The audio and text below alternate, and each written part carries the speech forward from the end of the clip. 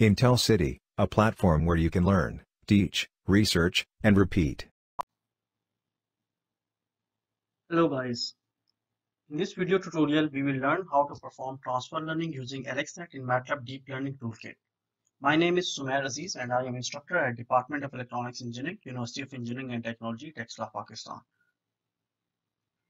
Here are the main objectives of this video tutorial: to get an overview of transfer learning, overview of AlexNet architecture, transfer learning model designing and training in MATLAB, and finally we will test our trained model on different images.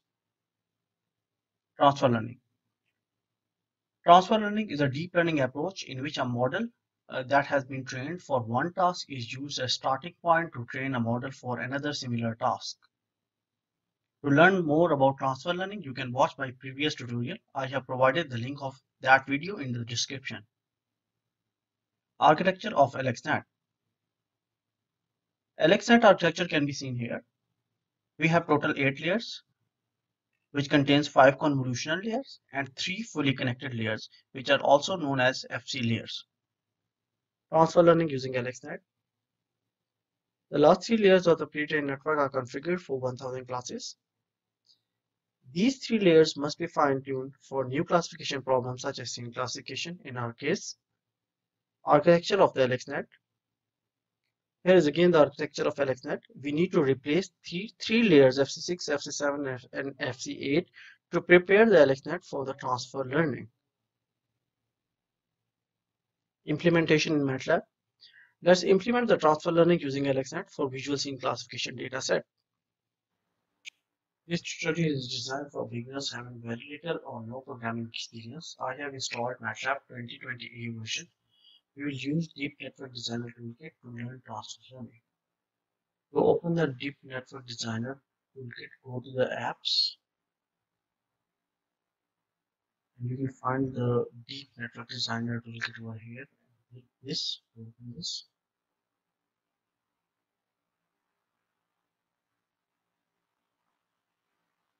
This is the Deep Network Designer Toolkit.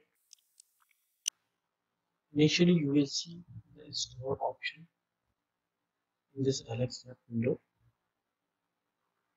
But as I have already installed the AlexNet, so I open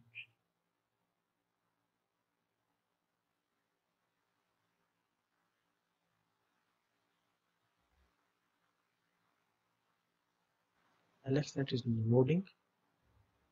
This is a pre-trained network AlexNet.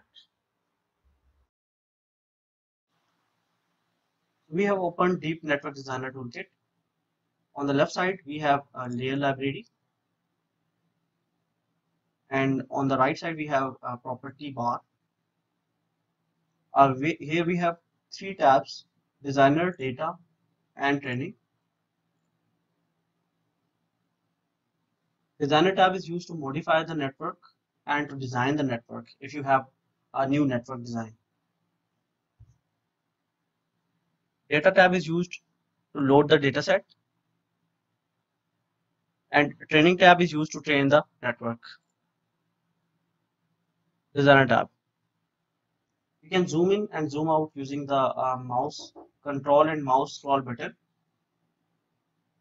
It's like this. In the Designer tab, we need to modify this AlexNet. You can zoom in and zoom out through the control and mouse scroll key. This FC7 layer, here is FC8, and here we have FC6 layers. We need to replace these layers by new layers. So these are the properties of this FC6 fully connected layer. Input size is 9216 and the output size is 4096. So we'll replace this by a new layer. We drag a fully connected layer from the layer library. We replace this the properties. The output size of this layer should be same to this FC6 previous layer. So the name will be FC6 new, and the output size should match to this 4096.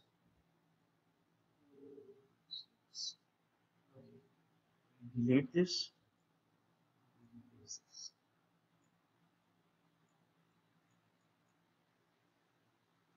So the weight learned rate is 10 and the bias rate learned is also 10.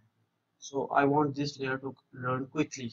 So I have increased the weight learned factor and the bias learned factor. These are the ReLU and the dropout layers. These layers are the same as these layers don't have the training parameters. FC7 layer. FC7 layer should also be replaced by a new layer. FC7 new, and the output size here is 4096. So match the new layer 4096. This is by our new layer. Again, the ReLU and dropout layers, these are same. And FC8, this is very important. It has a 4096 input size and output size is 1000 because the AlexNet was trained for 1000 classes. So the output size is 1000. So we'll replace this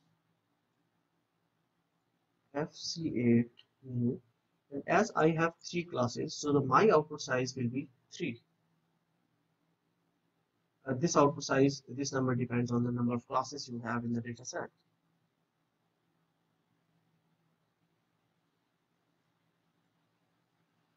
I will auto arrange this network. Since arranged, I will save this network, Control S.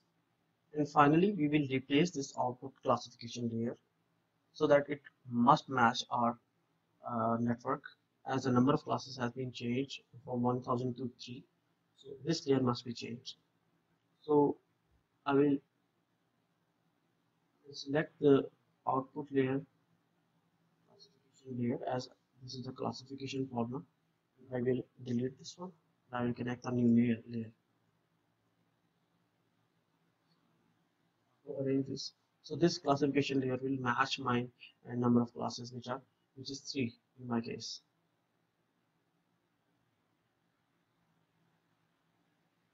Click the Analyze Network button to analyze the network.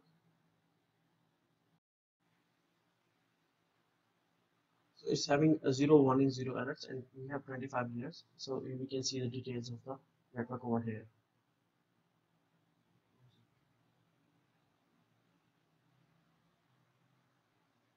Okay, now data. We need to load the training data. I have stored my training data over here.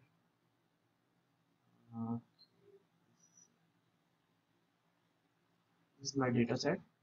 I have 3 classes: beach, highway, and park. This is the scene classification dataset in which we need to classify different scenes.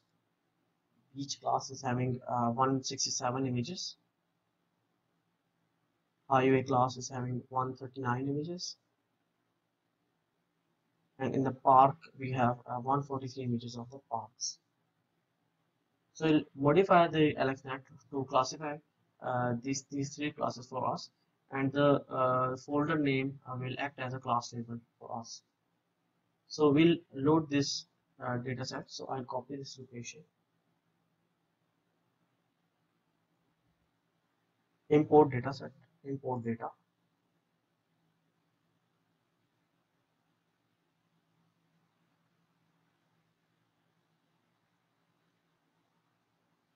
So from here I can select the folder, or if I can select this option if I have preloaded my dataset in the MATLAB workspace. So here I select the folder and I paste the location over here. These are the data augmentation options.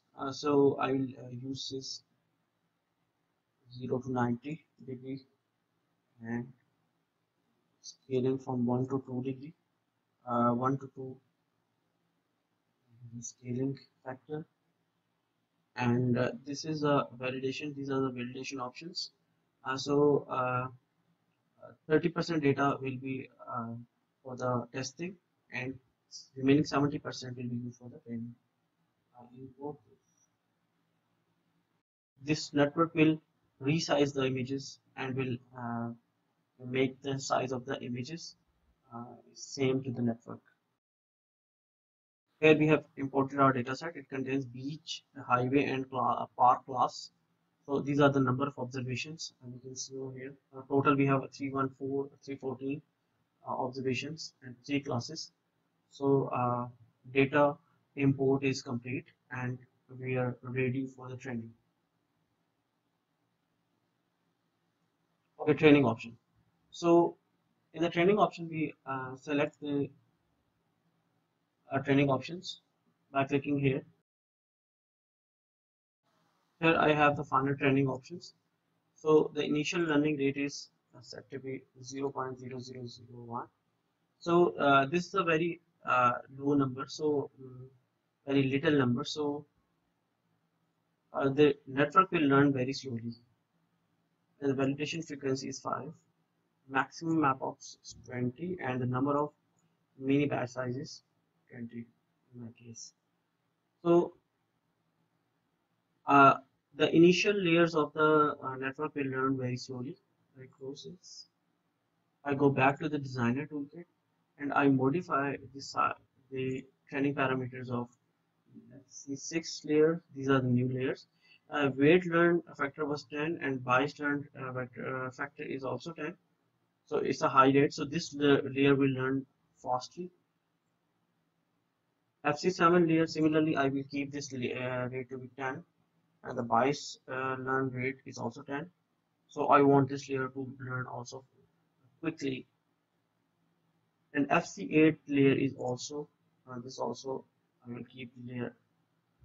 Weight learn factor is 15 and the bias learn factor is also 15. So I'll save this network, and now we have modified the network. We have changed a few weights and biases.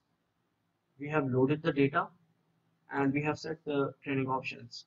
So we are ready to train this network. Click this button, train, to train this deep learning network. It will take a while, so I'll fast forward this part.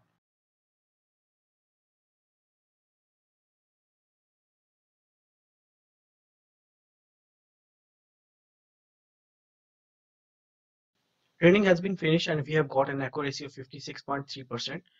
So this accuracy is not very impressive. So we can change the training parameters like learning rate, number of epochs, and the mini batch size.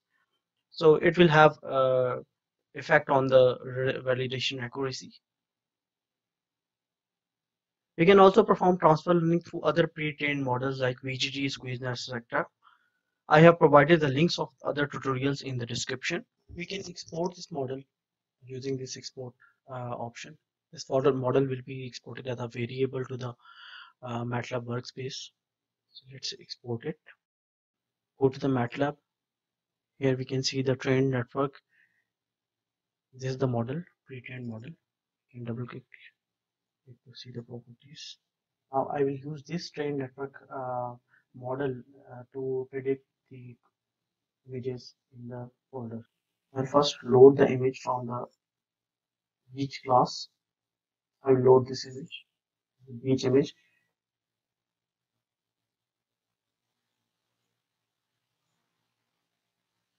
I'll copy this location. Use the im read command. This command reads images from this location. What's the name of the image? Copy the name of the image.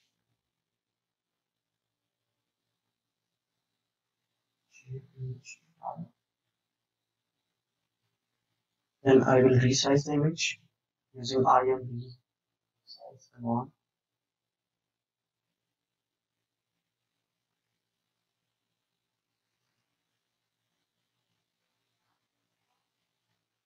And finally, I will use the classify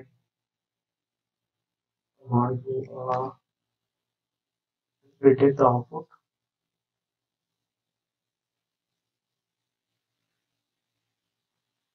So here what I have done is that I have passed an image I to this trained network to predict the output. The output will be in y variable. Save this and run this.